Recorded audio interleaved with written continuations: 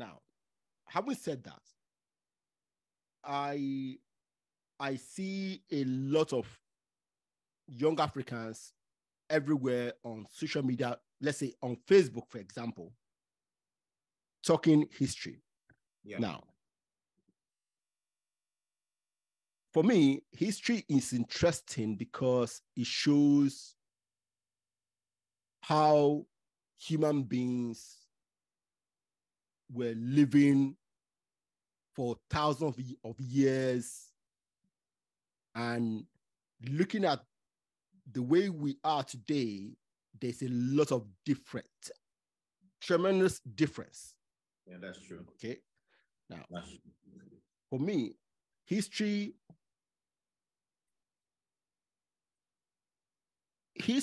is for us to learn from the past. Yes. Okay. And also, history can bind you to the past. That's correct. Okay. I love history. Yes. Well, one thing I've noticed, we as Africans, we are binding ourselves. Mm-hmm. It's not the history binding us. Yeah. We are binding ourselves to history. We don't want to let it go. Okay.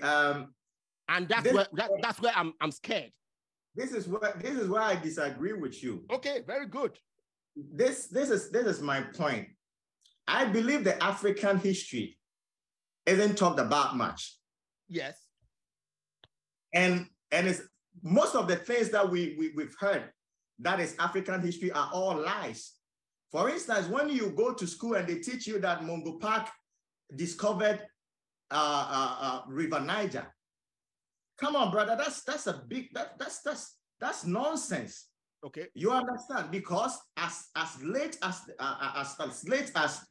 15th century, Leo Africanus was talking about how the people in West Africa were sailing on the Niger River. Okay. So when you put it in our educational system that a certain Mungo Park was born in 1771. And here is Leo Africanus talking about Africans sailing on the Niger River in the 15th century. Mungo Park was not born. Yeah.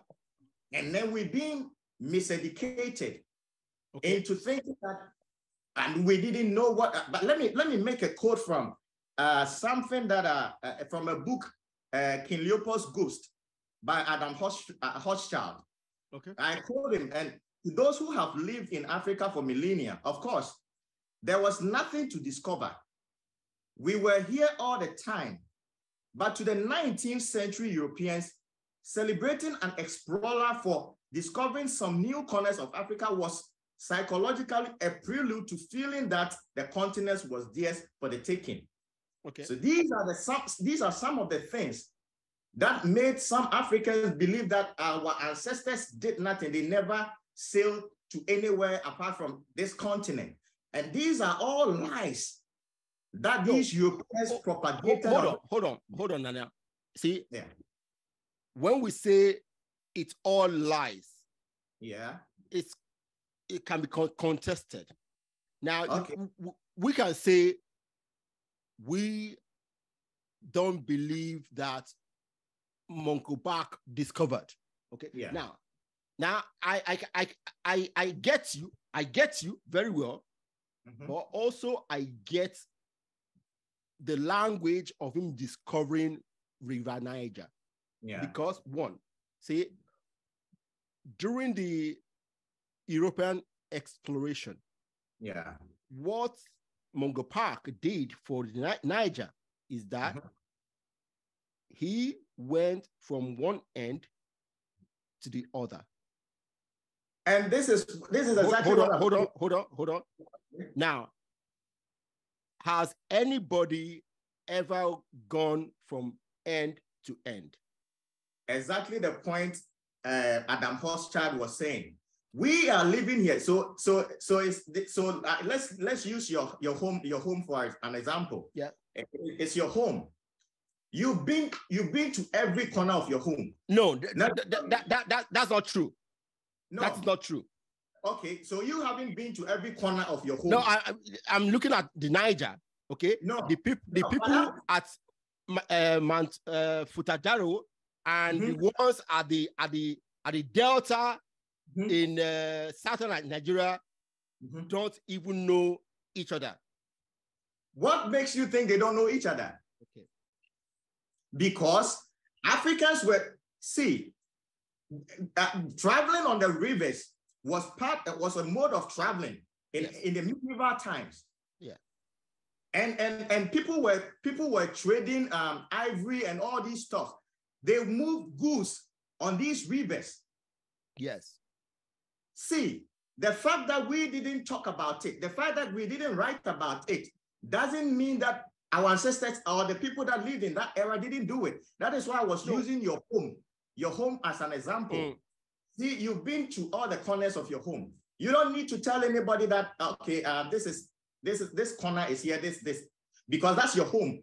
Yeah. Then somebody comes to your home and starts exploring every corner and said, I've discovered the end of your home. No, again, Nana, I understand your argument. Sorry for my words, but no. Come on. See, I understand your argument, but see. So Adam Hostad was saying this.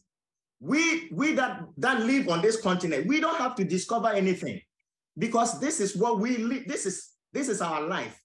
We travel on the river. We build cities around the rivers. Yes. The Nok civilization was built on the Niger River. Yes.